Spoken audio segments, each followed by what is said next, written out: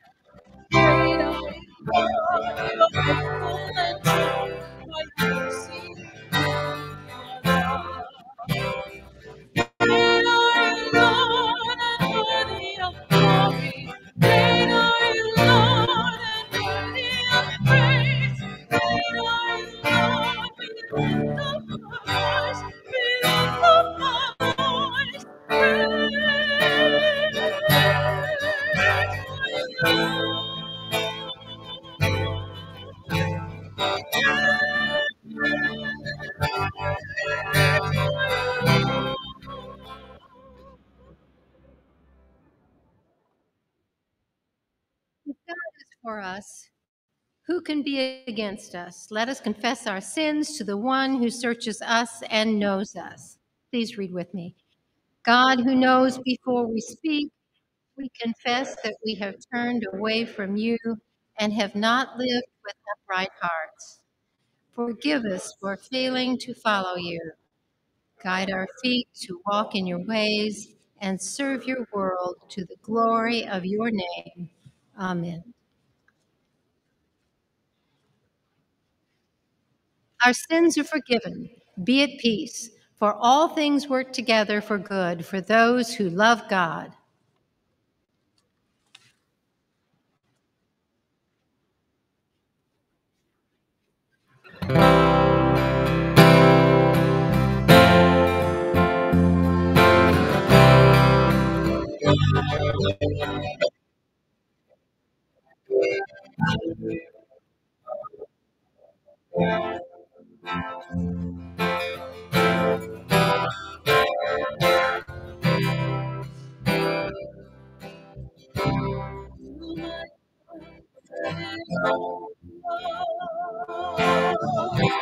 Fill my cup that it overflows. Fill my cup that it overflows.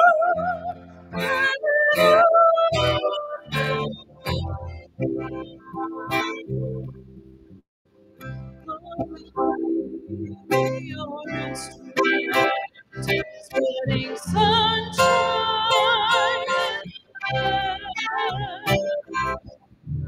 Let people see your work for me. Let me live the best I can. Fill my cup, let it overflow. Fill my cup, let it overflow.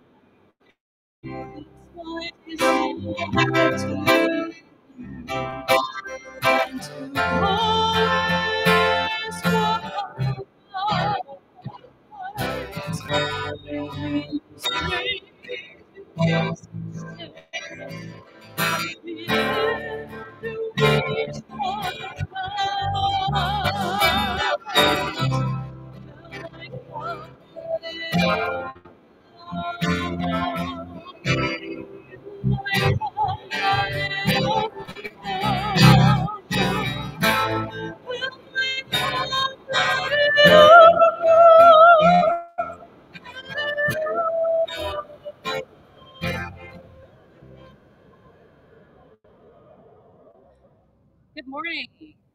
Take a moment to move around the room and say good morning to those worshiping nearby.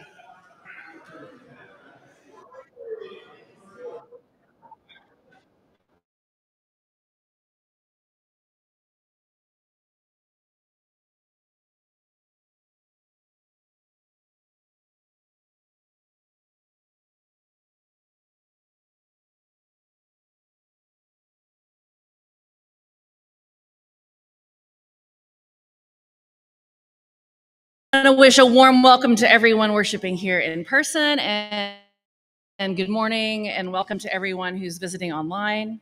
We're so glad you're here. For those online, if you wouldn't mind to take a moment to say hello in the chat and let us know you're worshiping with us, we will give thanks to God that you're here.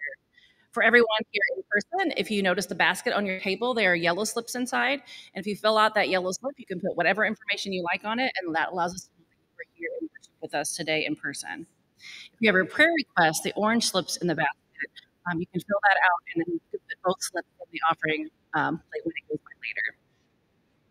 My name is Jerusha Van Camp, and I am the parish visitor here at First Presbyterian Church.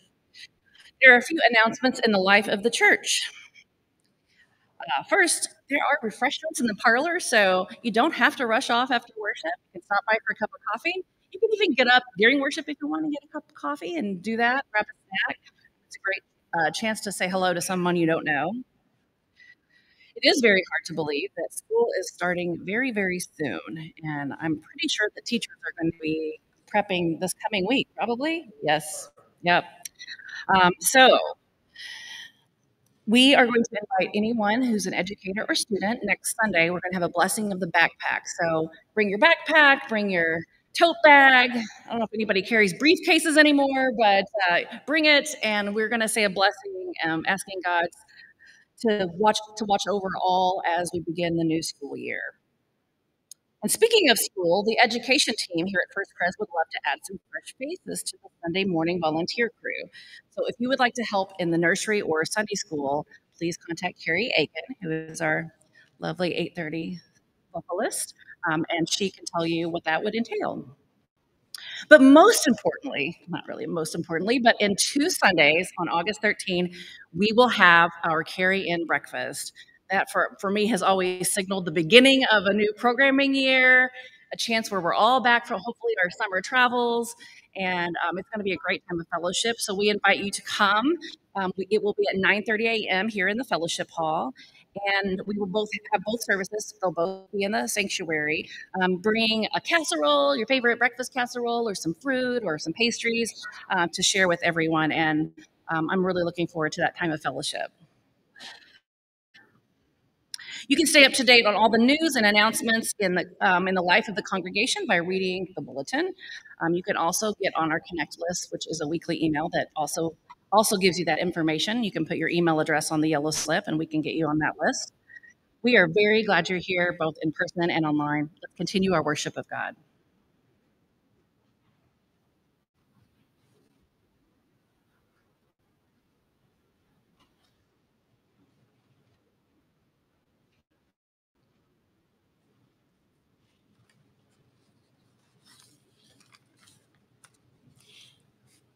Prayer for illumination. Let us pray.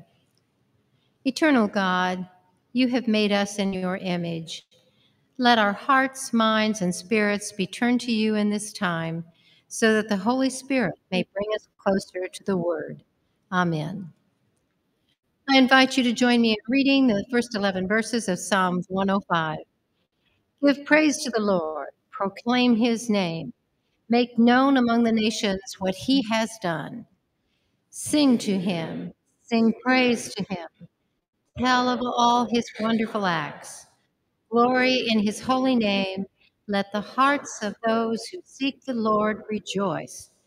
Look to the Lord and his strength. Seek his face always. Remember the wonders he has done, his miracles, and the judgments he pronounced. You, his servants, the descendants of Abraham, his chosen ones, the children of Jacob, he is the Lord our God. His judgments are in all the earth. He remembers his covenant forever, the promise he made for 1,000 generations, the covenant he made with Abraham, the oath he swore to Isaac. He confirmed it to Jacob as a decree, to Israel as an everlasting covenant. To you I will give the land of Canaan as the portion you will inherit. Today's lesson from the New Testament comes from Paul's letter to the Romans. In the same way, the Spirit helps us in our weakness.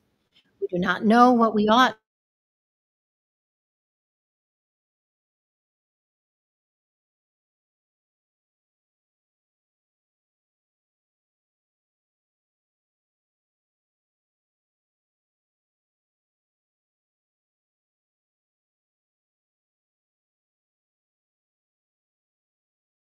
purpose.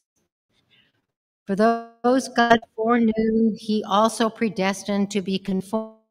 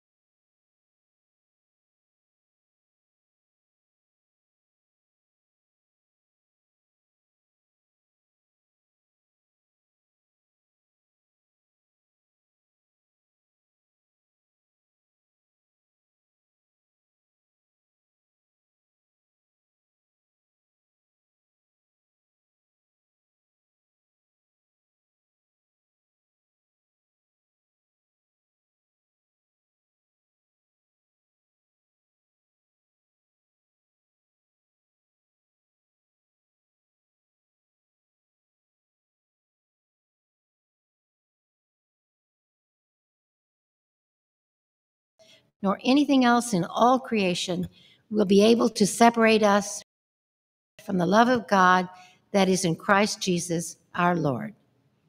The word of the God of Lord. Thanks be to God.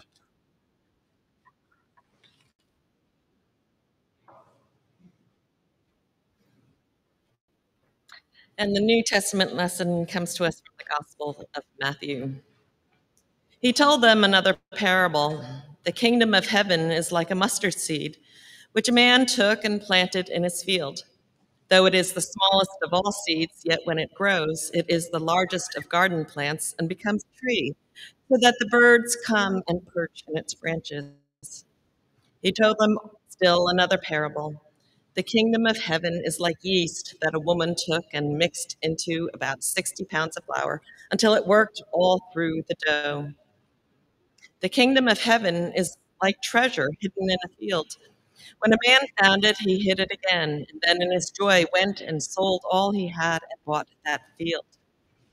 Again, the kingdom of heaven is like a merchant looking for fine pearls.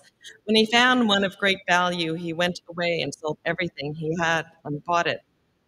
Once again, the kingdom of heaven is like a net that was let down into the lake and caught all kinds of fish. When it was full, the fishermen pulled it up on the shore.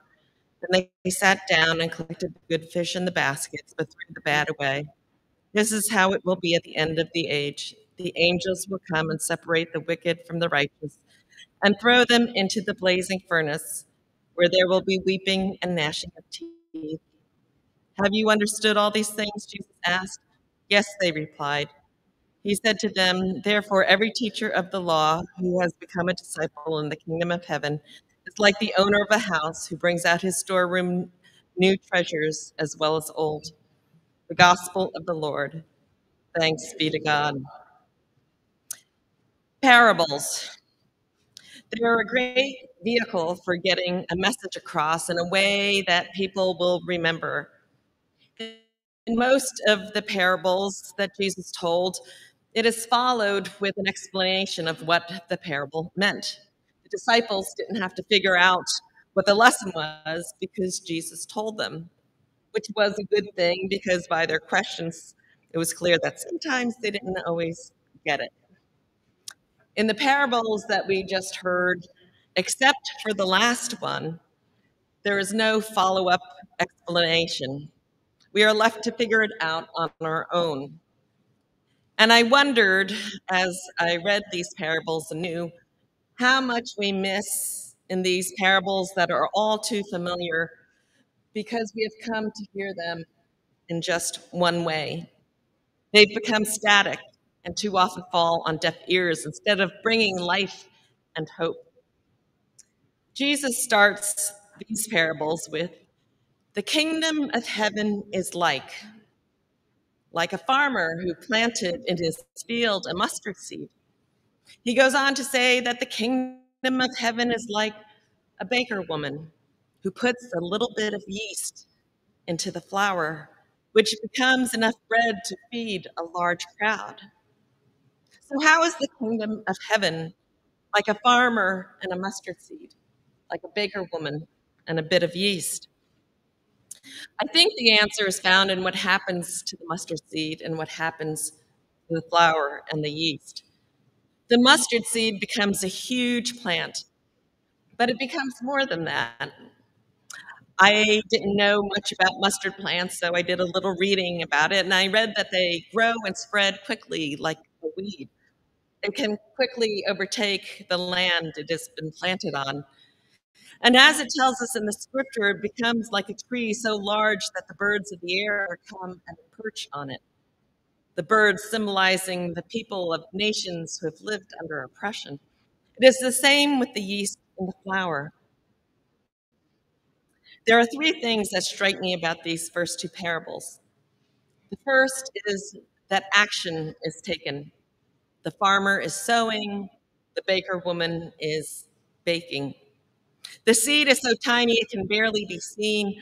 Um, and when it is in the dirt, until it starts to grow, one wouldn't even know that it is even there. The same with the yeast and the flour. It just takes a little bit, and when it's blended with the flour, it cannot even be seen. Yet these small things that the farmer and the baker woman did results in um, big things happening. Too often we look for the kingdom of heaven on earth and can't see it, but it's still there. What God has set in motion, what God is doing to make manifest God's kingdom on earth is happening, but oftentimes we have trouble seeing it. I think that comes from a couple of places. One being that we live too much in what we can see and hear and touch. The reality of global warming, of mass shootings, of poverty, of racial or gender discrimination is what we know. We can lose hope because of the onslaught of the terrible news. Where is God in all of this? Some might ask. But God is here, and the kingdom of heaven is here.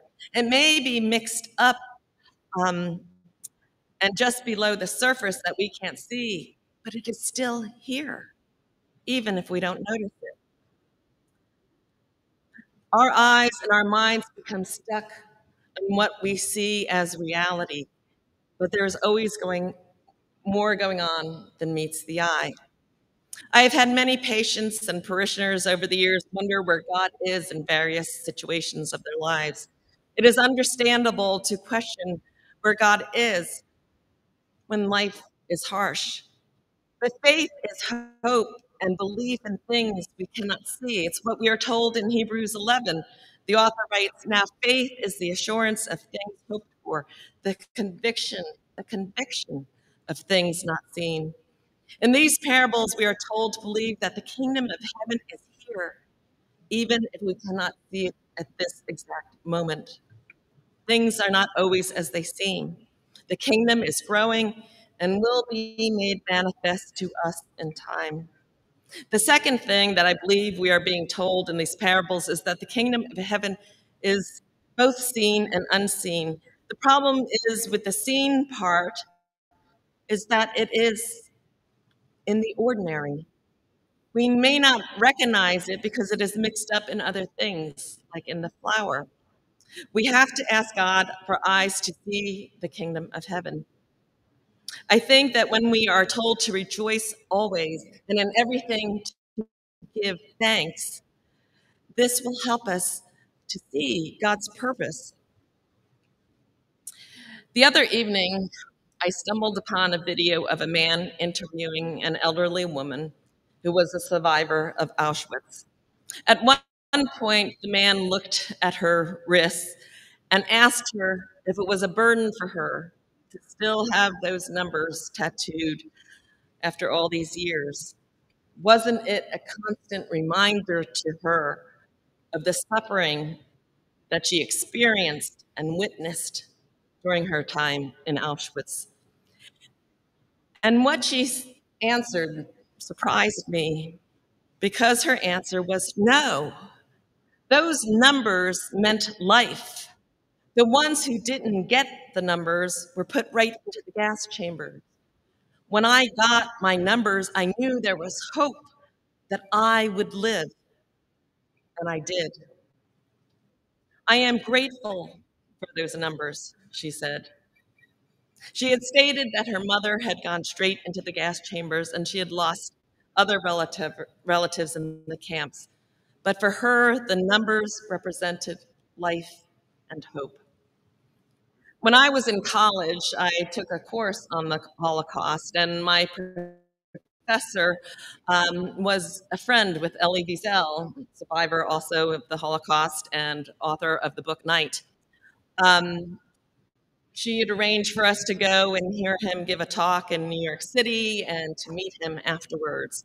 Before we went to New York for the lecture, she told us more about his personal journey of faith and hope after surviving the camp. She said for years that he vowed never to have children. He refused to bring a child into a world where humans could treat other humans so cruelly. And yet, by the time I met him, he had become a father by choice. She talked about his transformation to seeing humanity as more good than evil, despite having seen human evilness at its extreme. And he came to affirm life, affirm God, affirm hope through bringing a new life into this world. The kingdom of heaven is there in the unseen, in the seen that is ordinary, in numbers on a wrist. But the third thing these first two parables tell us is that action is involved. God is both farmer and baker woman, sowing seeds, mixing yeast into the flour. But we are also to be the farmer and the baker woman as well. We are called to live lives of action, working to sow and mix into the world God's love. But more than that, we are never meant to live static lives, but dynamic lives that are constantly mixing things up, upending things as the farmer did when he turned the soil over, when the baker woman mixed the flour. We need to be mixing things up, stirring things up. That is what we are called to do, like the freedom riders who worked for justice in the 60s, for civil rights,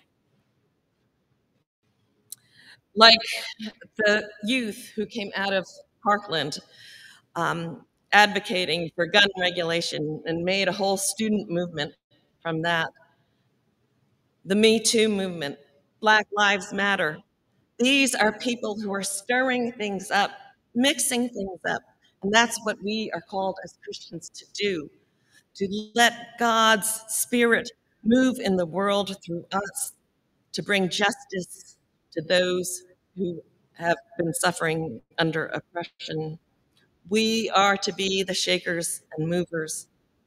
The parable that comes next, the kingdom of heaven is like a treasure found in a field, and the man sold all that he had to buy the field. The same with the merchant who was looking for fine pearls, and when he finds one of great value, he sold everything he had to buy it. The kingdom of heaven is priceless. The promises we are given by God are priceless, and all that we possess is nothing in comparison. Would you sacrifice everything you had, all your worldly possessions, for the kingdom of God? Unless we realize that things are not what they seem to be, and that they will not be as they are forever, as the leaven and the mustard seed reveal, one will miss what matters most, the pearl and the treasure, and substitute a God of lesser value and meaning. People can gain the whole superficial world and yet lose their souls. As one commentator put it, because Jesus believes that one cannot serve God and mammon, or God and anything else for that matter, he proclaims the one thing needful. His teachings consistently reveal that the heavenly trumps the earthly, that the future trumps the present, and that we are surrounded by empty and dangerous distractions. To choose the pearl of great price or to dig up the treasure hidden in a field is to obey Jesus' imperative not to store up treasure for ourselves on earth, where moth and rust consume and where thieves break in and steal, but store up for yourselves treasure in heaven. For where your heart is, there is where your treasure is. Jesus urges us to cast aside all but the single-minded pursuit of what should be our ultimate concern. And how does he do that? Persuaded that the true nature of things is not obvious, Jesus sets out in word and deed to fracture the hypnotic hold of life as it has always been. He seeks to shift our attention, to alter our perception, to expand our awareness, to change our behavior, because he sanctions not the world as it is, where the kingdom is obscure, but only the world as it should be, when the kingdom will be all in all. He dislikes the default setting of our ordinary consciousness, whose defect is precisely that it accepts the present world as the real world. He is disconcerted that we see without seeing and fail to strive to enter through the narrow gate, and that we are so wedded to everyday life and find so much comfort in material things and the unstable circumstances of fleeting lives. So Jesus constructs these parables in the hope that we might begin to ponder soberly God's reign and perhaps even to seek it, and hopefully to seek it above all else. May we be movers and shakers, and may we seek the kingdom of God above all else. Amen.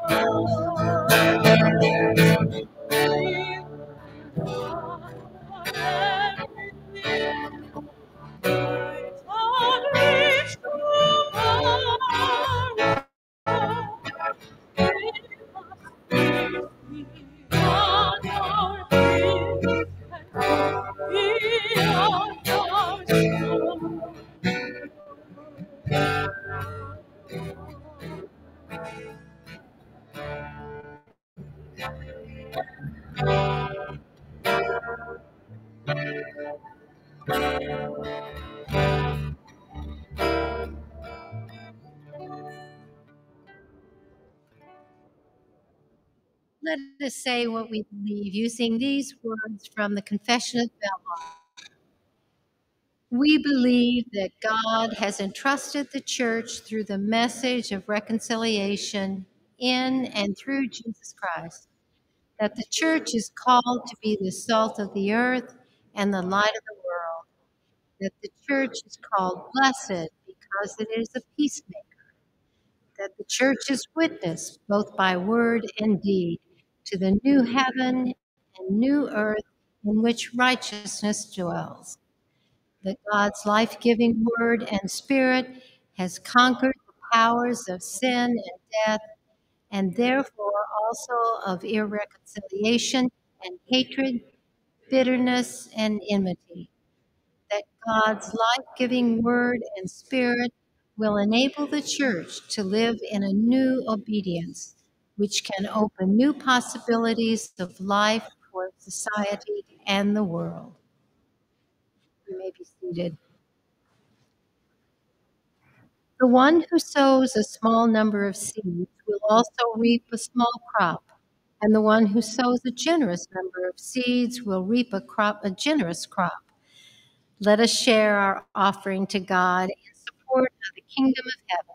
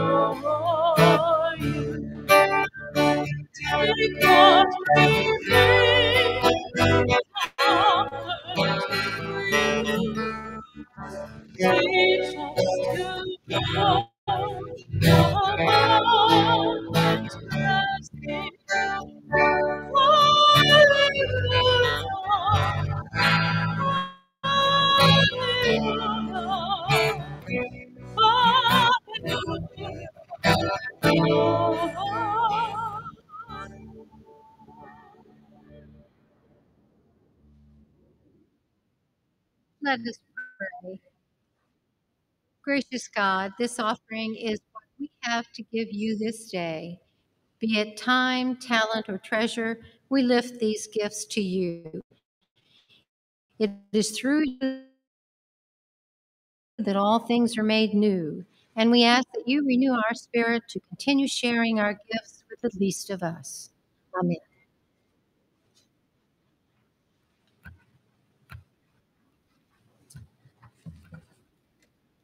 This week, let us keep the following in our prayers for one who is in a domestic violence shelter seeking safe housing, for Bill and Mary as they mourn the loss of Sue, for teachers and educators as they prepare to return to school, and for the students as well in places like Florida where they are literally short uh, hundreds, if not thousands, of teachers who've quit.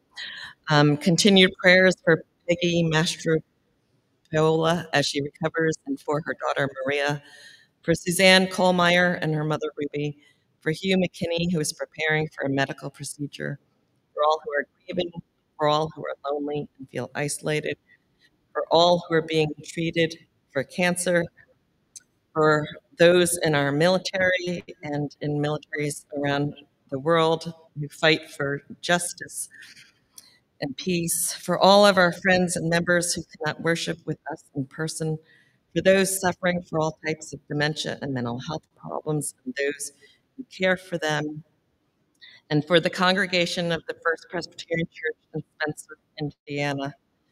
Let us pray.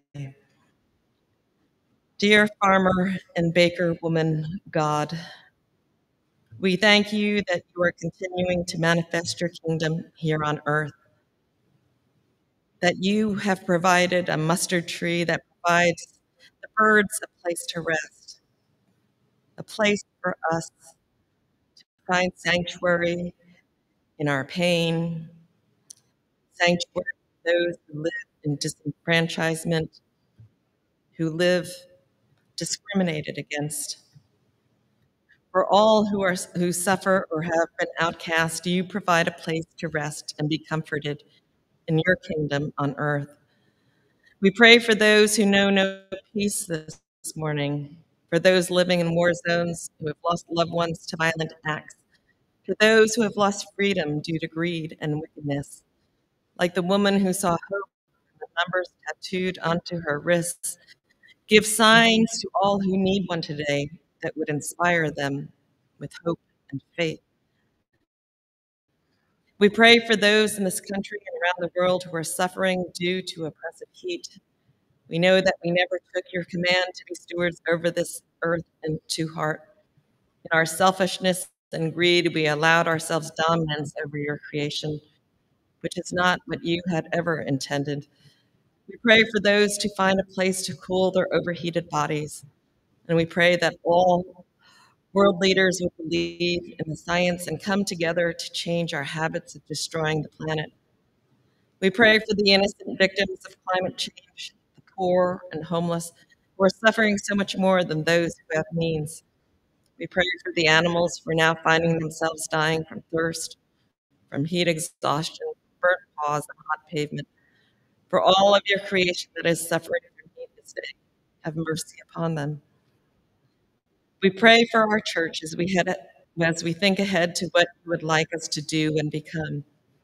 We know that you have planted a mustard seed within us. You have mixed your vision in the recesses of our brains. Help us to have vision to see what you would have us do to be a safe haven for those who are persecuted, to be a voice for the voiceless. We thank you that we don't have numbers tattooed on our wrists, but we would ask that if we were to ever come to that place of pain, we could be like that woman and see hope despite the oppression. You are the giver of all good gifts. Help us to see your goodness and love in the ordinary aspects of our lives, and help us to seek the treasure of your kingdom over the material things we crave. Bless us and all who call on your name now in the name of your Holy Son, Jesus Christ. We pray the prayer he taught us, saying, Our Father, who art in heaven, hallowed be thy name.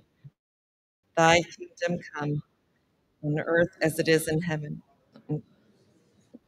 Give us this day our daily bread, and forgive us our debts as we forgive our debtors.